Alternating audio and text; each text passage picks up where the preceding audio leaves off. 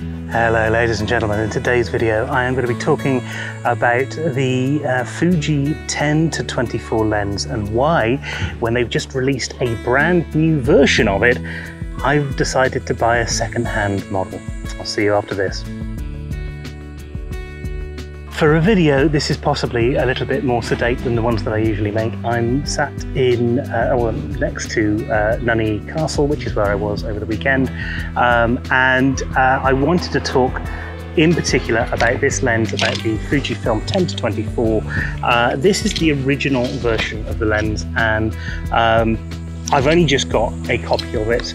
It's got optical image stabilization. It's got one of those nice little rings for changing your aperture, and one of those other nice little rings for focusing. One thing I did notice about this, despite the motorbike in the background, one of the things I did notice about this is that it's one of those lenses that doesn't move when you change it. So if I do that to change the thing, it's actually the internal piece that's moving. It's not the body of the lens. So you're not moving in and out like that. The whole thing's stored inside the body of the lens, which is quite nice, and novel for me. I'm used to having, the 100 to 400 where you turn it and suddenly you've got a Canon instead of just a lens on the front of your camera.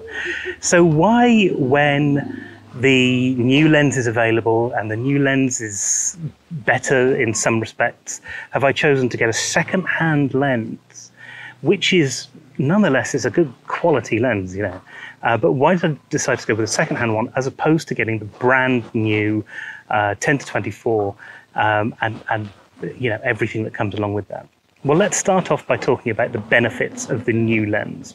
First, it's new, which I suppose is a benefit, I guess. Secondly, okay, look, there wasn't that much to say about that. But secondly, the great big thing that they're charging for, or they're charging extra for with the new version of the lens, is weather resistance. Essentially, the new lens that you've got is exactly the same as this one.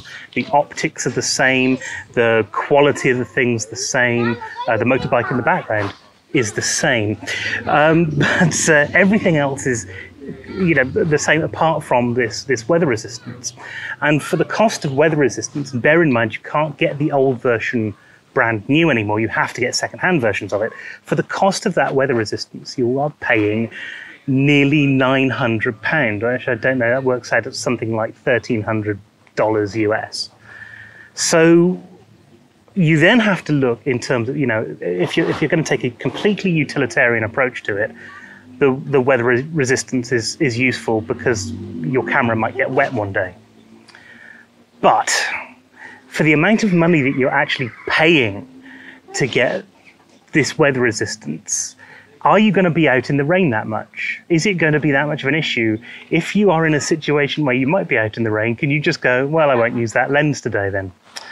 And I think you can. So I've scoured the second-hand markets, and for just under £600 sterling, which I'm guessing is probably in the region of about $1,000, I've picked up this 10-24, and the quality of it is absolutely phenomenal. Right down to the box, the lens itself, everything that came with it. It was like new, and it was described as like new on the box when I bought it, and so the benefit of me buying this lens is that I've saved myself nearly £300, which is no laughing matter when you consider what that 300 quid that can get you. Speed lights, that can get you another lens if you go for a cheaper lens. It can get you, we often see channels, especially out here, who do gear reviews and stuff, and they get the lenses and they have them for free, maybe not forever, but for a period of time. They'll get a free copy of the lens that they can play around with, and that's great for them. Plus, by the time you've got enough followers, enough subscribers, the chances are you've got some way to being able to buy a new lens when it comes out. But for everybody else, and this is kind of where I want to stay in terms of having a channel for everybody else, the question of price is actually incredibly important.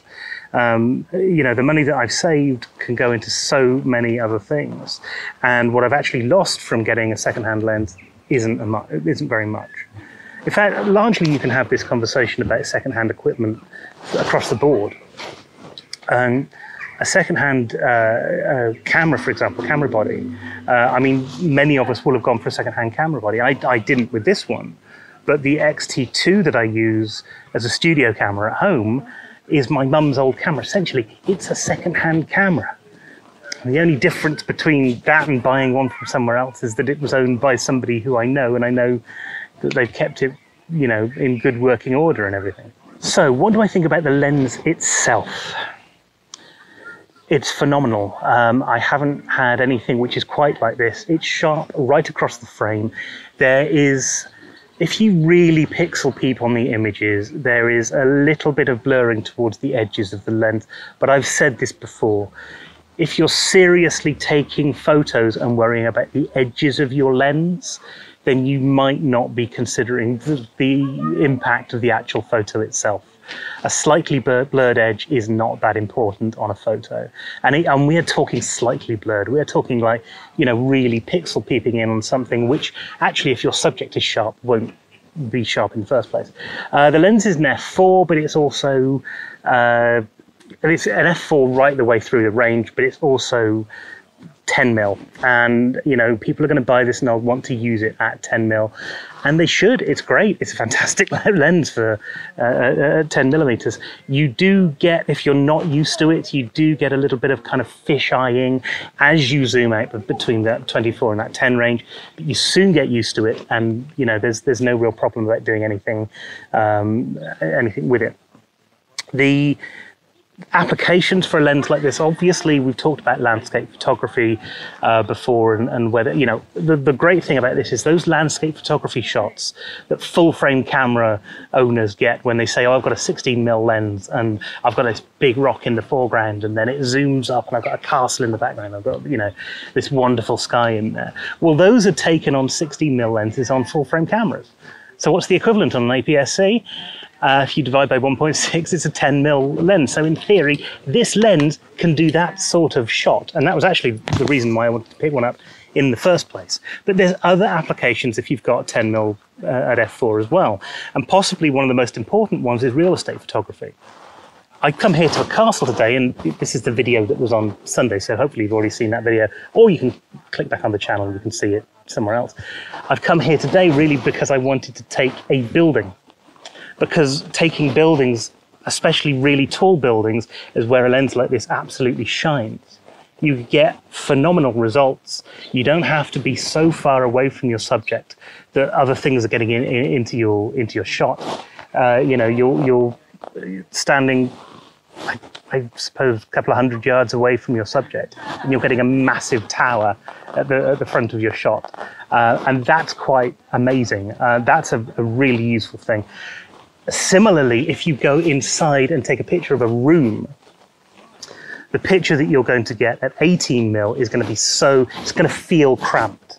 At 10mm, it's going to look much better, much more open, much more inviting. And there's a few things that you have to worry about. You have to make sure that you get your verticals straight wherever possible, or straighten them up when you get into something like Photoshop or Lightroom. But beyond that, there's not much. You'd frame up your shots like you'd normally frame up your shots. Some things you're going to get, and it's going to look just right. You know, the shots that I did in Yorkshire last year, I got a picture of, not last year, sorry, the year before, where I got a picture of the Whitby Abbey, the famous Dracula Abbey. That's a shot that arguably I could have done on a 10mm lens, and I'd have just got the whole thing in 10mm. Whereas because I was on an 18mm lens at the time, I had to take a series of shots. I had to stitch them all together. So one of the things that this does is going to stop, or you know, at least help prevent all of that stitching together, which is a good thing. It takes time out of your your process. It means that you're not working with incredibly massive files as well. But of course, because of the new super resolution in the enhanced thing inside Lightroom and Photoshop, it does mean that you still have a pretty big image if you want to print it. The other problem, talking about that, because I did do a video about this last week about printing images and about megapixels and sizes and super resolution and stuff like that. One of the things that I did notice was that Chris Howe did a video, and it shows you that if you print a 12 megapixel image at various different sizes, and you print a 100 megapixel image at various different sizes, people can't really tell the difference between the two. So you kind of have to ask yourself, is what you're doing a real benefit to you and to everything that's going on? Or, are you just clambering for extra megapixels because you keep feeling that you need extra megapixels? Sometimes you don't. That's just a thing. Now, I can't not talk about this lens without talking about the quality of Fuji lenses, because they are really, I haven't had a lens system quite like it. Whereas with Sigma, for example, you get lenses, some lenses are just phenomenally good, and the other ones you're going, well, this isn't quite good. The XF lenses from Fuji, I don't think I've seen one that isn't actually good for the thing that they've created it for. And that's quite phenomenal. The quality of this thing is just remarkable, which kind of brings me on to the conclusion of today's video. If you're looking for a 10 to 24 lens, because the new ones have come out and because lots of people are jumping on the new ones going, oh, I want the weather resistance, there is a good selection of second-hand 10 to 24 lenses on the market right now. What does that mean? Well, that means that you can pick something like this up for under £600, and it is, like I said, it is like new. It is. There are no marks on it. There are no scratches on it. The lens is in brilliant condition. The box was in brilliant condition. It's like it's never been used. And if that's the case, why would you buy a new one? Why would you spend all of that extra money on a new lens? You really don't need to. And as many photographers who've got the older version of this lens before and have taken it to incredibly snowy locations or in raining locations or what have you, there are plenty of landscape photographers out there using the Fuji system who've got this exact lens, and they love it. With that in mind, would you really buy a brand new version of this lens? I said no, because of the cost.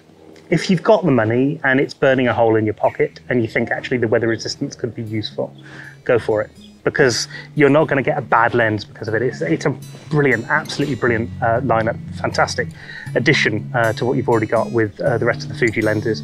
I've now got this one, the 18 to 55, the 100 to 400, and I'm looking at the 70 to 300, partly because I want to feature it on the channel, and partly because I want a lens which kind of works as a wildlife lens, but isn't so heavy to carry around that I have to actually say, okay, well, now I'm going out to do some wildlife photography. I think with those lenses in place, and possibly one more, which I'm looking into at the moment, I would have everything I need for every eventuality. And that's kind of where you need to be with your camera. If you get to a point where you go, well, it doesn't matter what shot I need to take, I know exactly which lens I'm going to pick up. If you can do that, you're in a really good position. And that's where I'm going to leave today's video. I hope you've enjoyed it. I hope you've got something from it. I hope if you do decide to pick up one of these lenses, you'll consider a second-hand one, as opposed to just going, oh, I'll pay the full amount for something and then realizing that you don't need it. And I hope that you'll join me next time on the next video.